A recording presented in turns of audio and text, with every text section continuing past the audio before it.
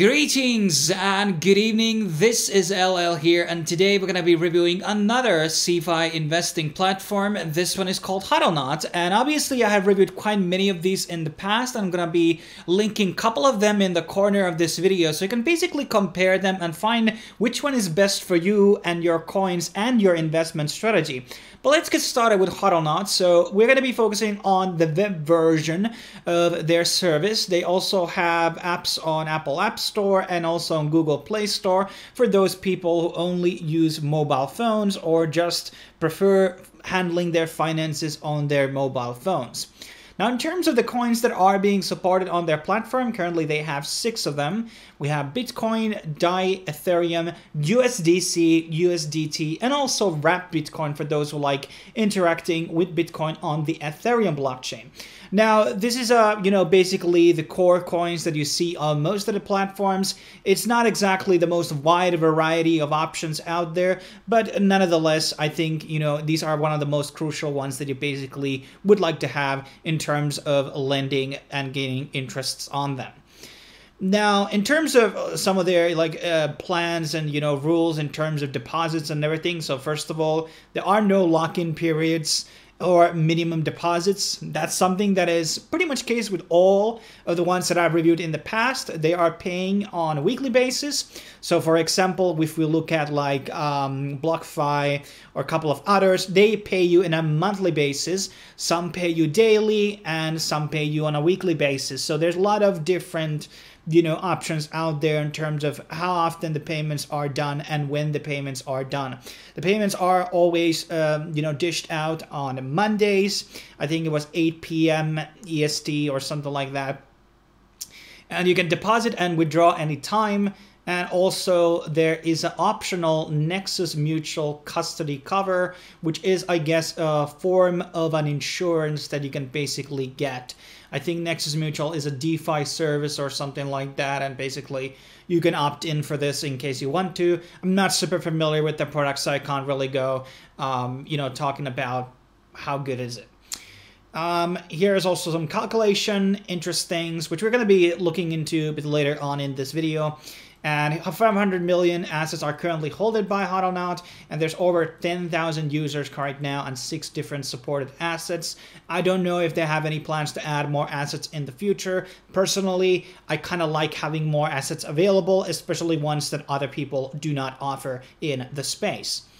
Now, here's basically, breakdown how they are basically doing. There's also inbuilt token swap, which is kind of like becoming a bit of a norm with these interest platforms, and something that I very much prefer, because once you have stable coins and like Ethereum and Bitcoin in the platform, there are going to be dips, there are going to be crashes, and you want to really leverage those moments to basically swap assets between back and forth, whether it's between two stable coins or a Bitcoin to Ethereum or Ethereum to Bitcoin, for instance.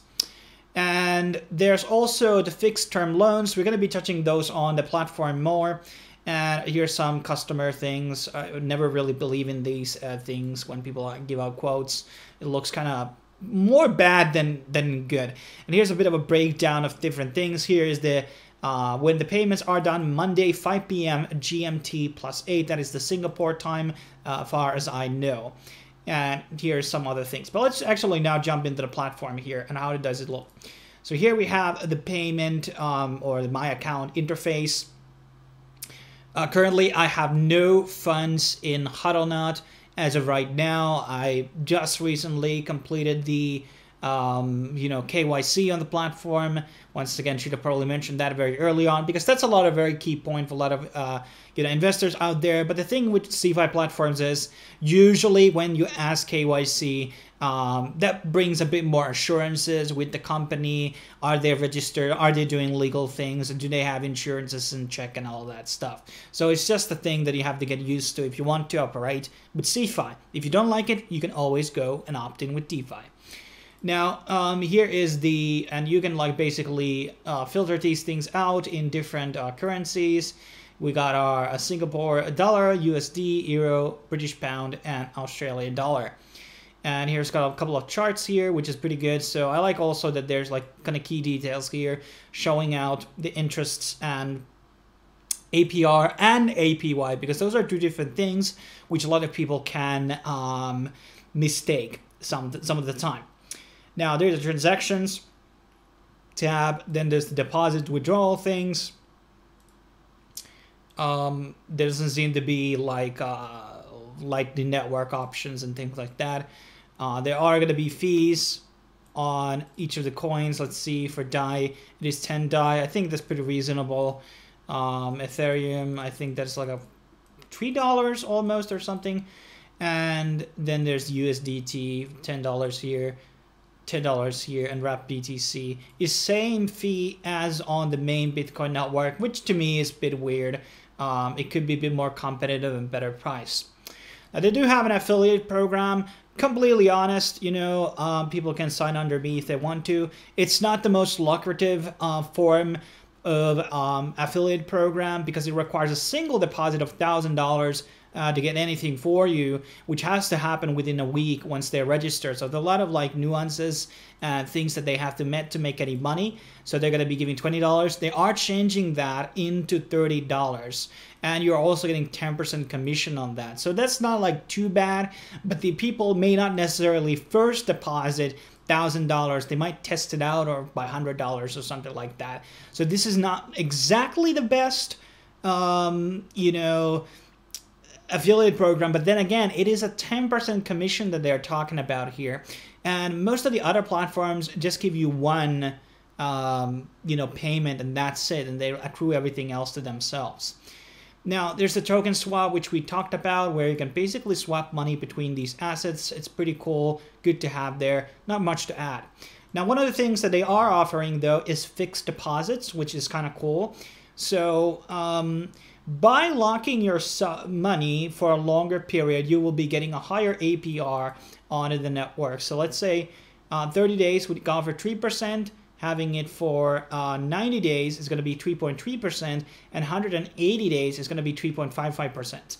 So for example, for USDC, it is 7.5% for 30 days, 8% for 90 days, and 8.25 for 180 days. So they said 12.75%. So let's see, we're going to be holding 100 USD. Is this accumulating the 13%? Because they advertise on the website 13.25%. So I think this might be top of it. But I have to look onto this. But in terms of like their rates for Bitcoin and Ethereum, they're not too shabby.